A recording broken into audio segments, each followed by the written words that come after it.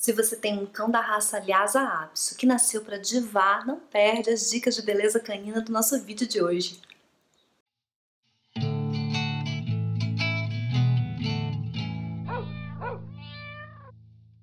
Esse é o Cão e Gato Canal, eu sou Marcia Lima, médica veterinária, especializada em alergologia e dermatologia de cães e gatos. E o assunto do vídeo de hoje é a boniteza canina. Como deixar o seu Lhasa Apso ainda mais bonito do que ele já é. A primeira dica de hoje é necessário ter saúde. Não existe shampoo no mundo que conserte o estrago que a má saúde faz nos pelos do seu Lhasa. Então eu falo isso em outros vídeos, dá uma zapiada aqui no canal, mas não custa repetir. Se você encontrar sinais de descamação, de caspa na pele do seu cão, do seu Lhasa, ou se você encontrar qualquer tom de cor-de-rosa na pele dele, leve avermelhadinho, né? Encontrou isso? Agarra ele, corre no médico veterinário, diz que assistiu o Cão e Gato Canal e que você quer investir nos exames de triagem dermatológica para descobrir qual é o problema que tem na pele, porque o problema tá lá. Pele com caspa, pele vermelha, ainda que o seu cão não tenha falha de pelo, que não tenha coceira, que não tenha desconforto, nem sinais de lesão, ele não tem ainda. Se você esperar, isso aparece mais cedo ou mais tarde. Antes que as lesões apareçam, você que é aqui seguidor do nosso canal já percebe que ele tem um problema, já procura, já trata e já está preparado para estar lindo novamente, porque para o pelo ficar bonito, a pele tem que estar saudável. Essa foi a primeira dica de hoje. A outra dica é para quem tem pelo longo, sempre precisa de cuidado com os pelos. Isso significa não use produtos terapêuticos sem orientação. Para com o ranço de usar shampoo de clorexidine, Protex, produtos feitos para tratar, shampoo de cetoconazol, que eu mais vejo no consultório. Não use produtos terapêuticos como prevenção, a não ser que o colega veterinário coloque na receita. Produtos terapêuticos não foram feitos pensando na boniteza da pelagem da pele. Eles foram feitos para tirar da crise, para dar saúde, não necessariamente beleza. Muitos desses produtos terapêuticos que a gente tem no mercado, mesmo no mercado veterinário, danificam a pelagem. Não tem como morder e assoprar ao mesmo tempo. A gente cuida da doença ou a gente cuida da pelagem. Então, cuidado, não faça medicação por conta própria, não use produtos fora do tempo da receita. A gente prescreve por um mês e a pessoa volta 10 anos depois usando o mesmo shampoo, que eu sei, depois fica horroroso, não sabe por quê. Pronto, falei.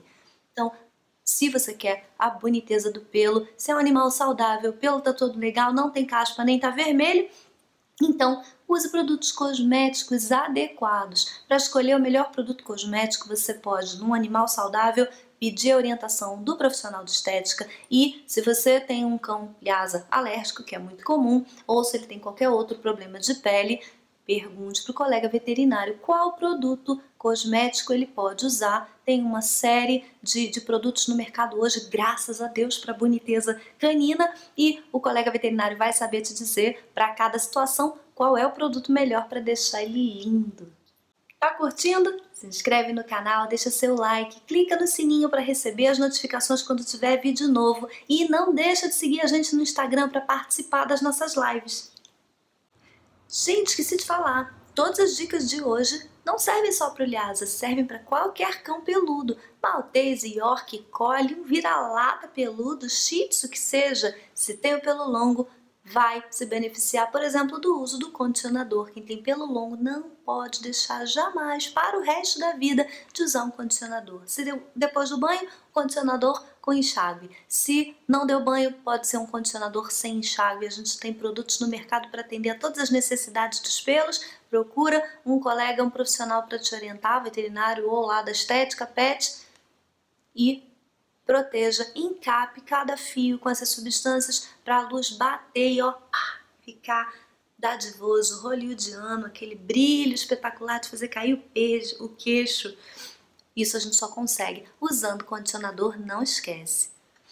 Quem tem um cão de pelo preto também precisa investir em produtos cosméticos feitos para pelagem preta, seja para repor o pigmento, para não ficar igual surfista depois do verão, que a gente olha aquele cabelo todo queimado, desbotado e não sabe mais nem qual é a cor original. Tem um monte de cão preto que chega no consultório assim desbotado, um dia já foi preto, agora tá meio castanho, meio vermelho, assim, né? Para isso não acontecer, produtos que repõem o pigmento a cada banho, a cada uso, vai ali deixando ele mais pretinho.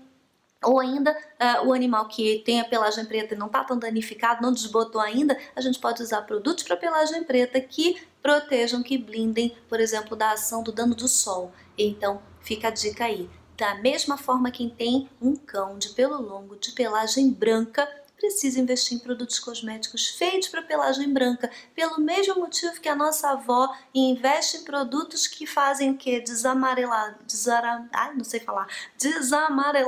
as madeixas, difícil falar isso. A nossa avó de cabelo branco não usa produto para tirar o amareladinho do cabelo branco.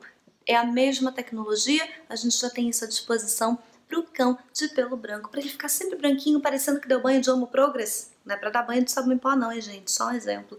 Mas fica bem mais bonitinho se a gente investir em produtos próprios para o tipo da pelagem.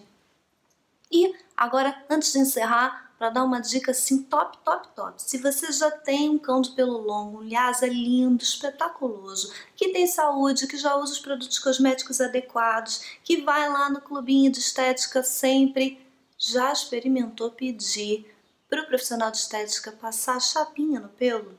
Se você nunca tentou, não passou pela experiência máxima da beleza. Gente, fica lindo, é uma questão de gosto, mas hoje, como a gente está falando de boniteza, experimenta, não vá passar prancha no pelo do animal em casa sozinho. Olha, juízo, não vai depois dizer que foi eu que mandei, hein? Precisa de orientação, precisa saber fazer, precisa de equipamento adequado, mas para quem quer um Lhasa ou um cão peludo lindo, vale a pena alguma vez na vida pedir ao profissional de estética que experimente passar a prancha nos pelos para ver como fica. É lindo! E se for fazer isso com frequência, usar produtos termoprotetores ou termorresistentes, produtos adequados para proteger daquele calor excessivo, senão danifica o pelo todo, tá?